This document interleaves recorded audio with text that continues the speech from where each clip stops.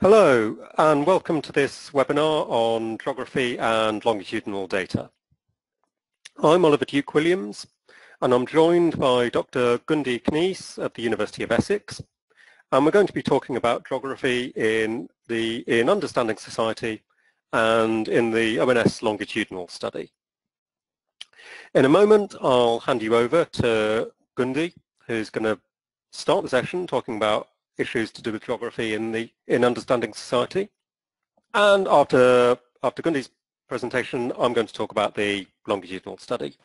So at this stage, I'll hand you over to Gundi in a moment. I just want to say thank you to Vasilis Routsis, who in the background is doing some of the work of controlling who sees what and who's presenting at what time. So thank you to Vasilis for that. And I'll now try to hand you over to Gundi, who is going to talk to you about Understanding Society. Hello guys, I hope you can now see. In the next 15 minutes I'm going to give you a quick overview of the Understanding Society study design and content, and I will then launch into a description of what geographical identifiers we provide with the study and how it might be used. The study is rather complex, so I can't really cover all of it in 15 minutes that I have for this talk, but there will be some links for further information, and following Oliver's talk there's also some time to ask us more questions if you have any. As you may know, the UK has a remarkable suite of longitudinal studies, and Understanding Society has a special place in this as it provides annual data that allow us to look at short, medium and long-term effects of social and economic change on individual well-being. Unlike other studies, Understanding Society is not rooted in a particular discipline such as demography, health or economics, but it is designed to be useful for a whole range of disciplines. So it collects hard indicators such as income and marital status, but it also has soft well-being indicators such as relationship satisfaction and income expectations. Now, in terms of content, the bulk of the questions we ask is around the 6 key topics listed in the left-hand side box of this slide. But there is also great detail on the contextual factors such as neighborhoods and social networks that may help explain key outcomes such as what education we do, what we work as, and how healthy we are. Goody, I'm sorry, can I just interrupt you a minute? Can you just maximize your window because the slides are appearing like... Oh, okay. Yeah. Sorry for that, Yeah, guys. that's perfect. Okay, sorry about that. But in addition to that, there's also some room for questions such as political behaviors and leisure activities, for instance, party support and participation in culture, media and sports. So in 2012, for instance, at the time of the Olympics, we asked about whether people were following the Olympics or whether they attended. Now, the best way to find out about what information is available is to visit the study website or the content highlight section of the user guide for a quick sort of overview. Now, another thing that is special in Understanding Society is that it has a household focus of design. So we started with randomly selected addresses, and then each wave we follow the sample members as they move and form new households. And each time we do not collect information just about one person, but we collect information about all members of their household. Now, in terms of the who is in the sample, the Understanding Society study really has 2 core elements. The first element is the continuing household panel survey sample. The sample was originally drawn in 1991 in Britain and later on incorporated boost samples for Wales and Scotland, as well as the sample for Northern Ireland from 2001 onwards. So already in 2001, or since 2001, the study has been a UK-wide longitudinal study. The continuing sample was then integrated into Understanding Society in 2010. Now, the second element of Understanding Society is the new Household Longitudinal Study element that started in 2009 on 10 under the Understanding Society study brand name. The sample was much larger than that of the BHPS and designed so that it is representative for all regions of the UK.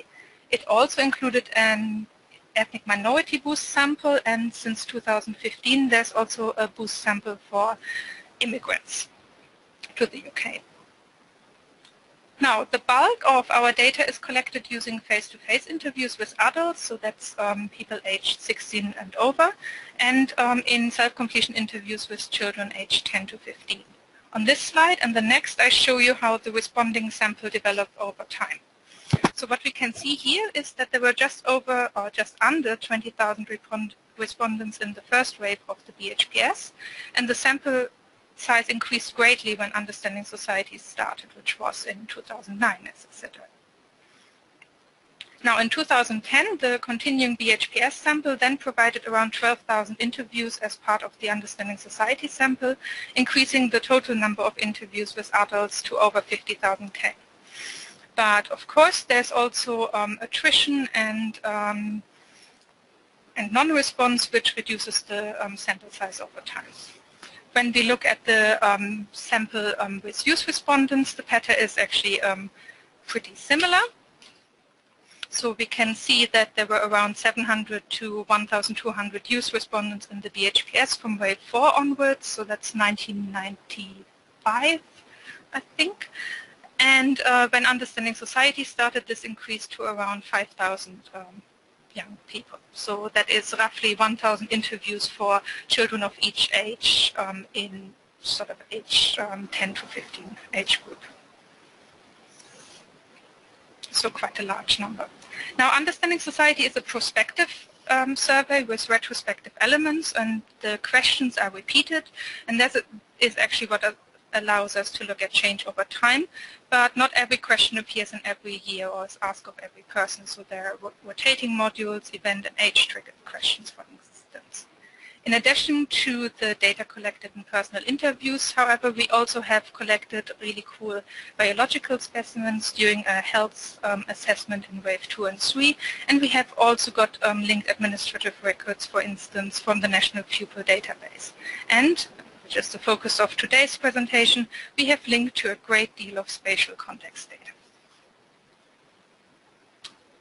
Now, because we have interviews, or as I said before, our interviews are mostly face-to-face, so we know where each household lives at each wave of the survey. We can then use the postcode of that address to obtain further information about these places from the ONS postcode directory. The postcode directory provides a great deal of information which you can read about more in the ONS GeoPortal website, and I've put the URL on this slide. And for our study, we extract more than a dozen key administrative unit identifiers and neighborhood classifications, and we make these then available for each household in the sample for each wave. And the data can access by analysts such as yourselves via a download from the UK Data Service, who distribute all our data. So in this table, I list the geographical information that is readily available with our data. So if you want these data, you can replace the $4 signs in the URL provided at the bottom of the slide here with the study number that is listed in the second column of that table. And this directly links to the UK Data Service shopping basket, and then there is a quick registration and application process that you will be guided through by the UK Data Service.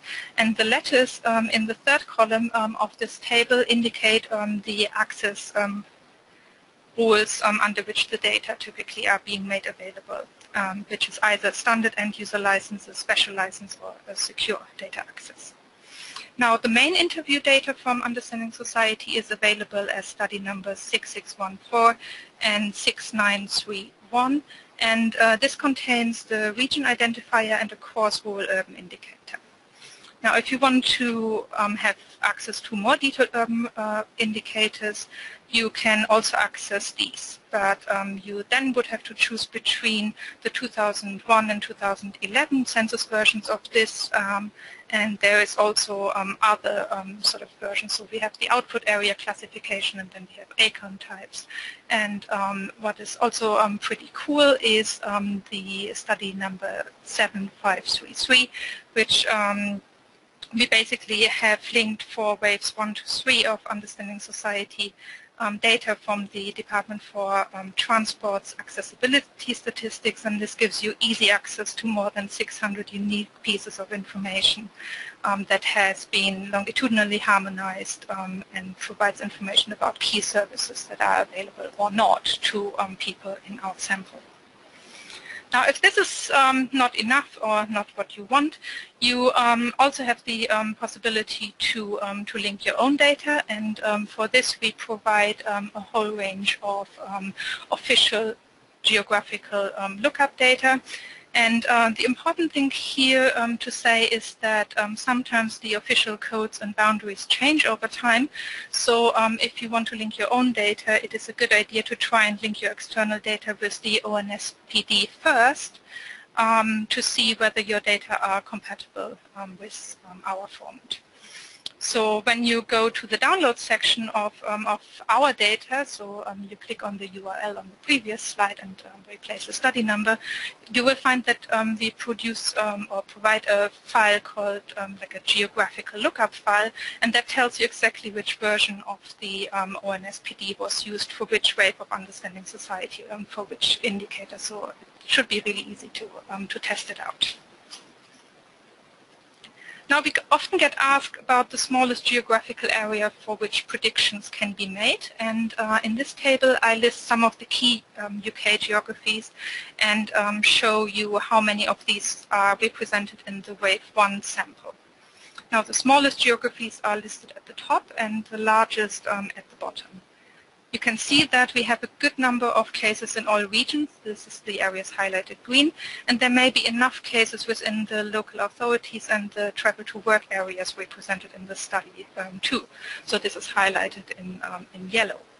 For smaller geographies, we also have a very good representation in the study. That is, for instance, for the output areas, there are overall more than 200,000 output areas in the UK, and we represent more than 10% of all of these. But when we look at the number of cases within each output area that we observe, the number is very small. So ultimately what this means is that for smaller area characteristics, so those highlighted in red, you would probably want to link area characteristics from external sources rather than make out of sample predictions from understanding society. Now, when you're analyzing neighborhood context data longitudinal, and this is true whichever scale you're looking at, it is important to consider that there are at least 4 possible sources for change in the neighborhood context. As analysts, we are probably mostly interested in the change that occurred to people moving and in the change that manifests itself in a particular place over time, and which could therefore help causally explain differences in individual outcomes. But change in the neighborhood context may ultimately also be observed because of changes in measurement. So, for instance, the method to draw the spatial boundaries may have changed, or the categorization of the neighborhood types has been amended. So one of the typical examples here is that there were quite a large number of redefinition of output areas in between the 2001 and the 2011 censuses, and I believe Oliver is going to say a little bit more about that in his presentation later on.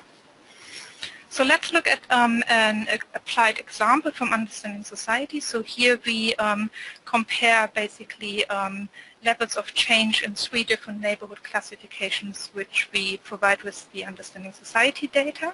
With the census-based classifications on the left-hand side, we need to worry a little bit about boundary changes that occurred over time as we use different versions of the ONS postcode directory lookup file to extract these classifications, but we do not worry, or we do not need to worry much about the changes in the definition of output areas or rural urban type, because these are fixed to represent the census 2001 characteristics.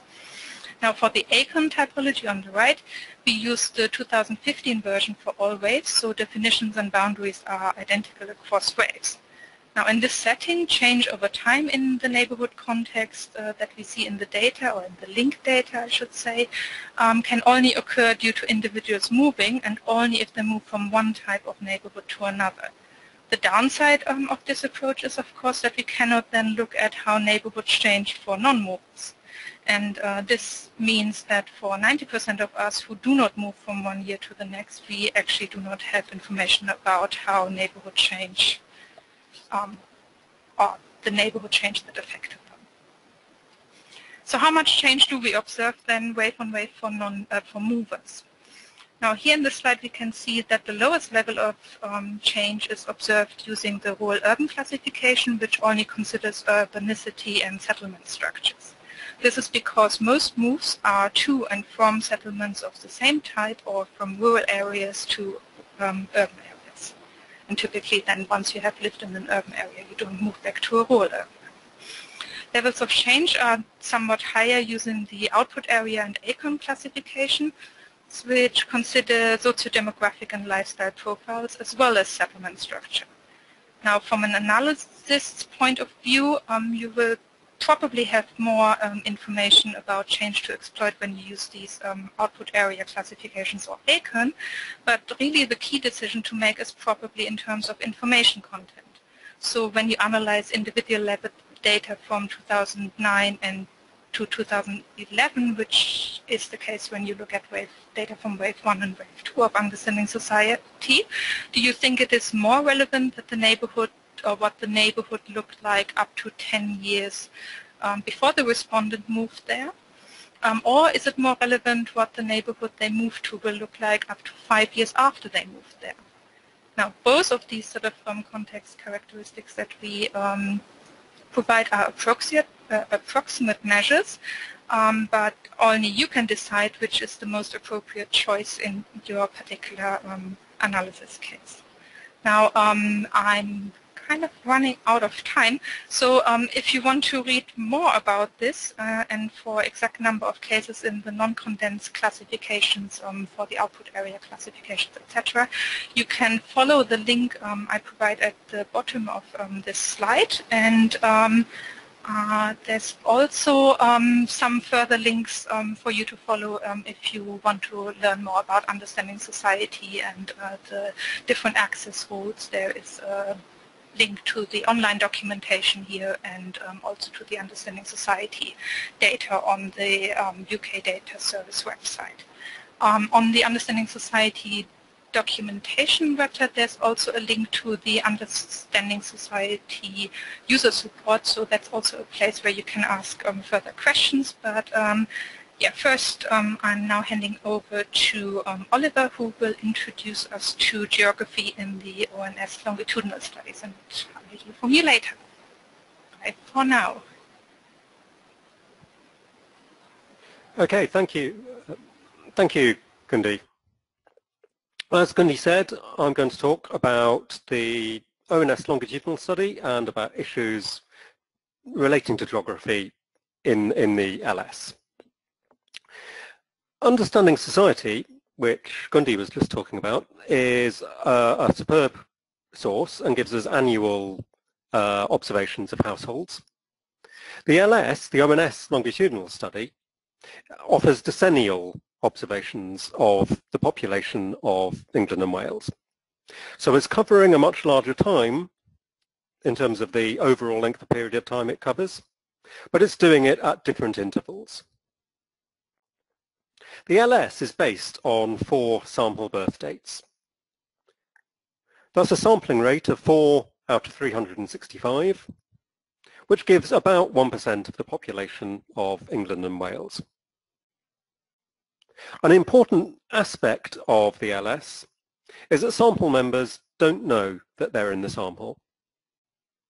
The 4 sample birth dates are not disclosed. I could be in the sample, you could be in the sample, none of us know. The data for England and Wales include both census data from 1971 through to 2011 and administrative data. Access to the data is controlled, and I'll give a little bit more information about how you can use it at the end of the talk. In the UK, there are 3 longitudinal studies, one in England and Wales, one in Scotland, and one in Northern Ireland.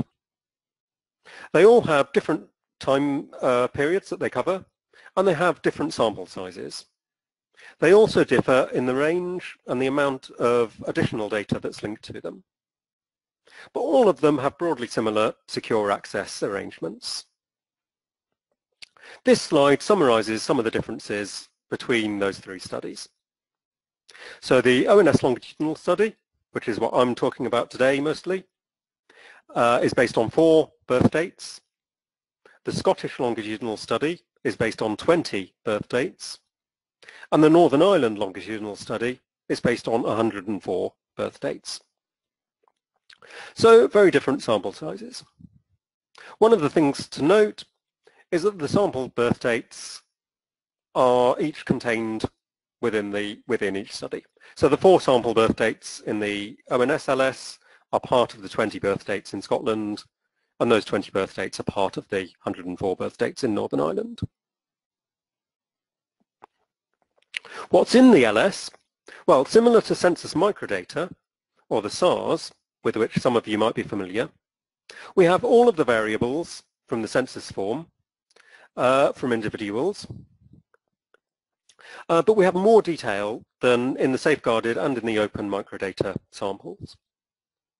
As in Understanding Society, we have observations of all people in the households. We only track the sample members. So as they move from household to household over 10, 20, 30 years, we'll see other people in the household at the time of each census, but we don't follow those other people longitudinally.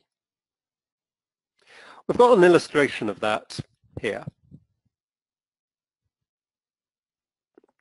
This is a diagram representing a sample member who was born in the late 1960s and is observed in the LS in 1971, 81, 91, and so on.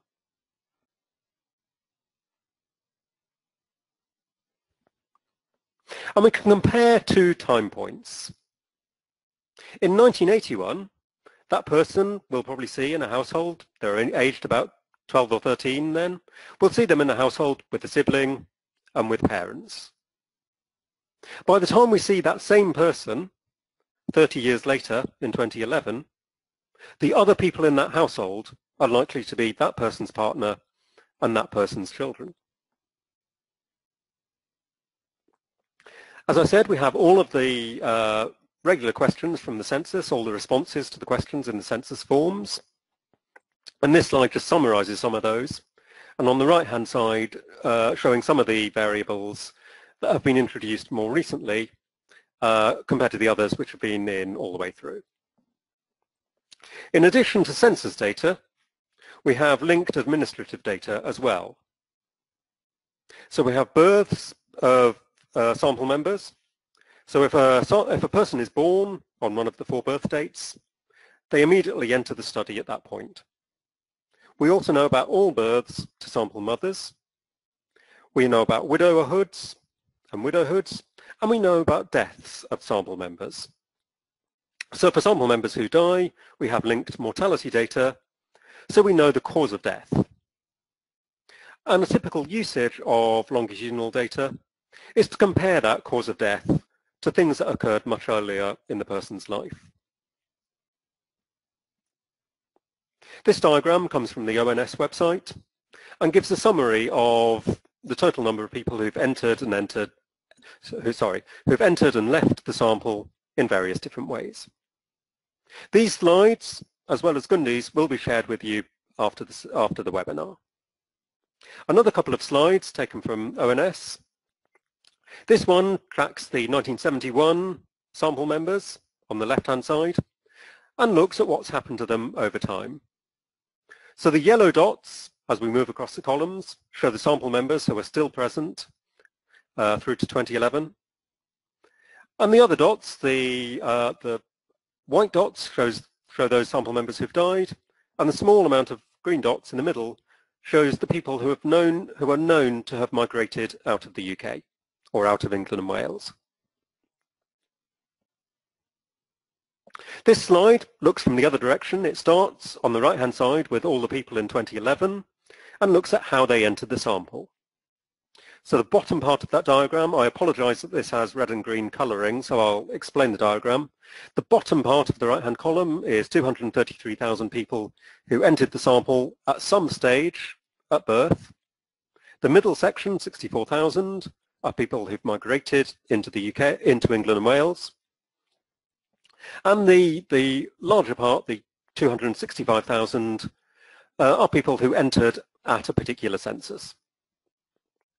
The other columns show the people in the 2011 census as they can be observed in earlier censuses.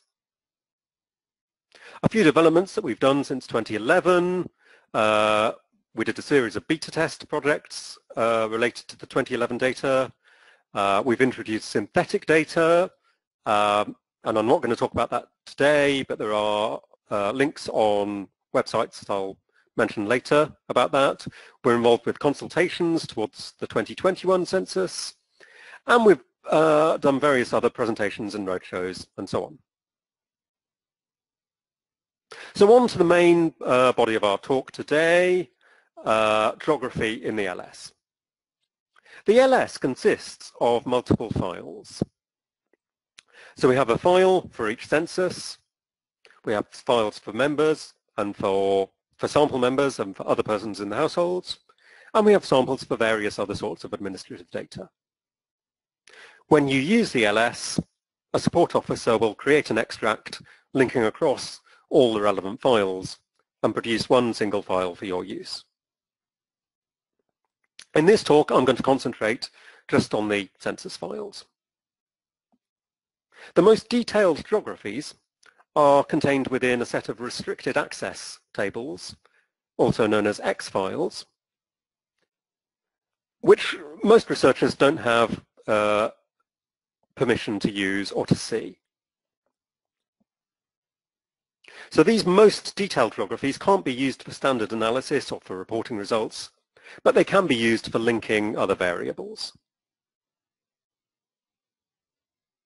When we talk about geography in the LS, it's important to remember that there are in fact lots of different types of geography that we might be thinking about. We have place of enumeration and place of usual residence. For most people, those two are the same thing, but not always. We have place of second residence, relating to a question in the 2011 census. We have place of work. We have place of usual residence at some stage in the past. Each census has asked where you lived 1 year ago, whether it was the same place you're living now or somewhere else. We have students' term time addresses. We have country of birth. We have place of birth and place of enumeration in 1939.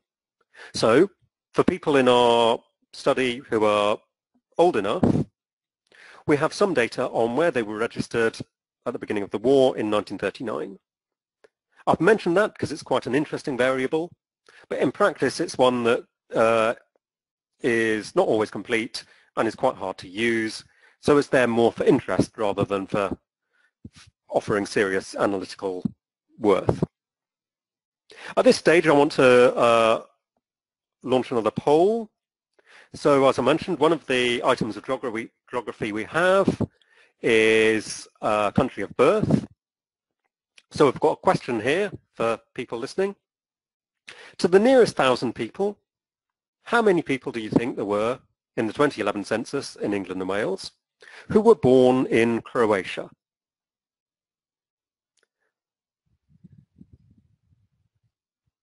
The sample answers that we've got, 12,000, 10,000, 8,000 or 6,000, are all based on the normal, if you like, aggregate census, a census that most people are familiar with, that contains all people.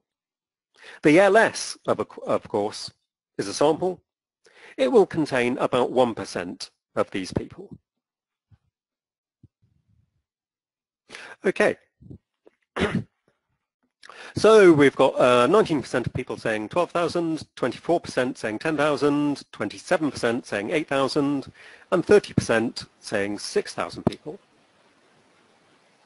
The correct answer is the third option, 8,000. I said that's to the nearest 1,000 people, the actual number was around 8,200. And for those of you who are interested, of all the countries in the last 16 of the World Cup, Croatia were 15th largest in terms of number of people in England and Wales. Only Uruguay had fewer people. Of course, that was based on data collected in 2011, and the situation might have changed since then. And I asked that question not just to try and maintain interest in the webinar, but also to point out that we need to think a little bit about geography. Croatia was recognized by the UK and by other EU countries as a sovereign state in 1992. But of course, many of the people in the census are old enough that they were born before 1992. And I haven't been able to look at a distribution of people born in Croatia by age, but I presume at least some of them were born before 1992. And this makes us think about how we relate to a field like country of birth. Is it the country that exists now? Is it a country recognized as a sovereign state? Or is it something else?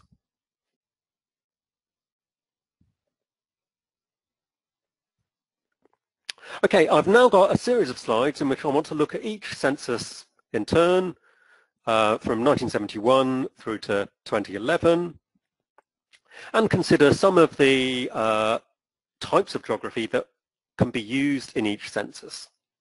So starting with 1971, our earliest census data, you can use a number of spatial fields: standard region, county and district, local authority, new towns, regional health authorities, area health authorities, and health districts. There are two types of geography mentioned at the bottom in red and in brackets: wards and grid references. I've marked those in red because they're in the restricted files. So you won't be able to see those identifiers, but you may be able to use them in some way in discussion with your support officer. The grid references in 1971 are a mixture of 100-meter level accuracy and 1,000 or 1 kilometer level of accuracy, depending on whether you're in an urban area or a rural area. 1971 is also a little bit messy in terms of the way that we've got both pre and post 1974 variables. 1974 was when the effects of the 1972 Local Government Act came into force. I know from looking at the institutions that that people who've signed up for the webinar mentioned that not all of you are from the UK. One of the things that is notable about the UK, as Gundi suggested earlier, was that we change our local geography an awful lot. Between every census, there'll be changes in local geography, which makes it difficult to do any sort of analysis over time. So in 1971, we've got both pre and post 1974 variables. There's a slight issue with that in that I'm hoping I'm getting this the right way around. The post-1974 variables are about place of enumeration, and the pre-1974 codings are about place of residence. As I said earlier, of course, for most people, place of enumeration and place of residence are the same thing, but that's not always true. Moving forward to 1981, we've got a broadly similar set of types of geography that can be used. We introduced another type in 1981, travel to work area. And we also have a new low-level observation enumeration district, which were the smallest area units available in 1981. Again, the ones at the bottom, ward and enumeration district, are only available in restricted files. So you can provide data to link to them, you can use them in certain ways, but you won't be able to see those values, and you won't be able to use them to report results. Moving on to 1991, again, broadly, we have the same sort of sets of headline geographies, although, of course, it's important to remember that some of these change over time in terms of detail. So we have districts in 71, in 81 and 91, but they're not always exactly the same, those districts. In 1991, we also have an additional restricted observation of postcode.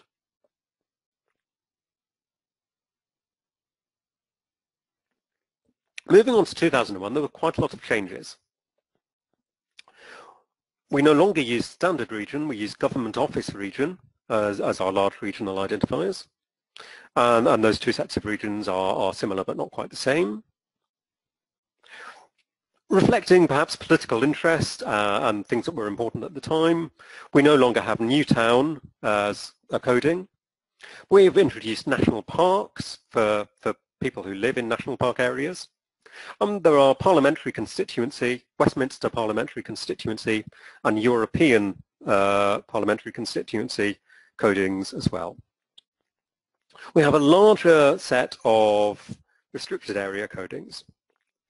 Wards, parishes, primary care group and primary care trust, and grid reference.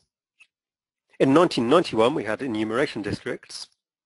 In 2001, these had been replaced with output areas, which are the smallest unit with which most people who are used to doing census analysis will probably be familiar with. Grid references in 2001 were more detailed than those used in previous censuses. Then finally, most recently, in looking at 2011, and we have a similar sort of set of headline areas, government office regions, counties, districts, and so on.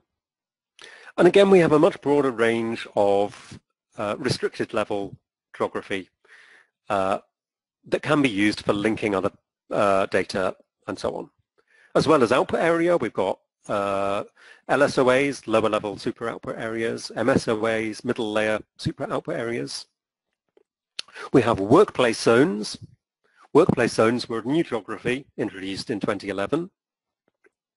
And they were introduced because of a problem that had arisen in trying to look at workplace statistics. In the past, all data about workplace statistics, including place of work and journey to work, had been tabulated using residential geographies. And in many parts of the country, that's not terribly helpful. And the easiest example that we always quote for this is the City of London. Thousands of people work in the City of London, but very few people live there. So it makes sense to break the City of London down into multiple small units and not to try and use the residential geography, which wouldn't be very helpful.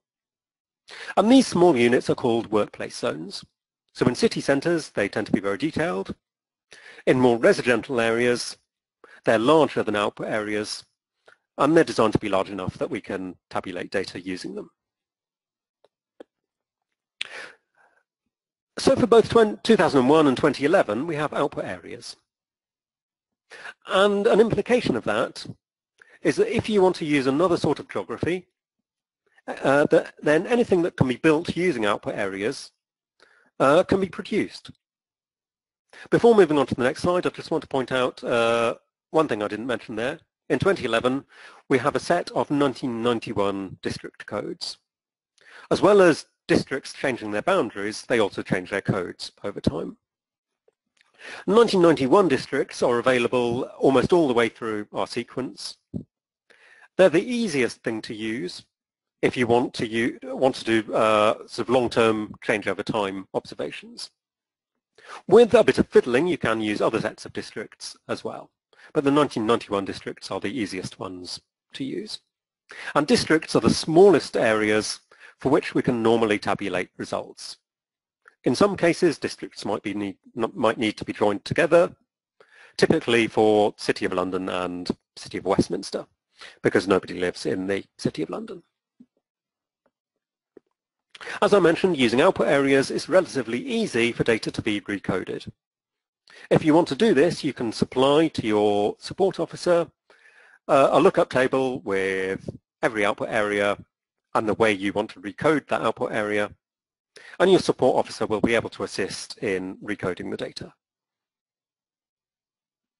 As well as using OAs to recode data in that sort of way, we can also use them to attach contextual or area level data to the rest of the data for the purposes of analysis. So again, users submit a data set with an observation for every OA, and it's possible for that to be attached to unit records. However, in doing that, it must not be possible for someone to deduce a location smaller than district size from the final results. And the way that's normally suggested to get around this is to convert the raw values in your table of observations to deciles or a similar transformed form of the data.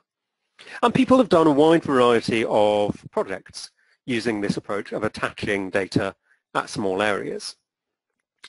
People have attached environmental data, such as weather data. We've done a small project attaching house price data, and essentially anything that can be produced at output area level can in principle be attached. If you want to use the LS, it's free at the point of use, and it can be used in one of two ways. Either you can use a secure setting at the ONS offices, in which case you'll be able to run your own code and see results, but you won't be able to take any results out of the secure setting unless they satisfy disclosure requirements. And the disclosure requirements are that you can't have any values in a crosstab or a similar set of results smaller than 10 persons. If you're unable to attend an ONS office and they're limited to London, to Titchfield and to Southport, and for most people it's the London office that they attend. If you're unable to do that, you can submit code remotely and that code will be run by support officers.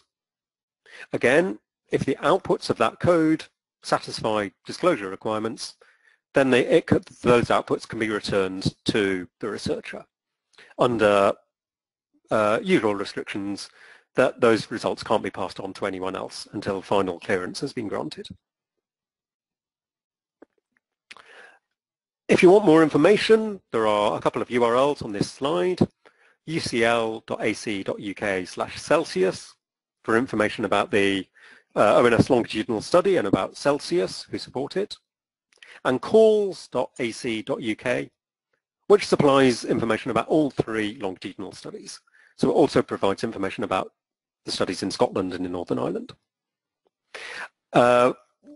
Finally, because I'm running over a little bit, if you want to apply, you need to be an accredited researcher, and the website explains how to do that, and you need to have an approved project. And with Celsius and with the other longitudinal studies as well, the support teams will assist you and advise on how to complete the form, etc.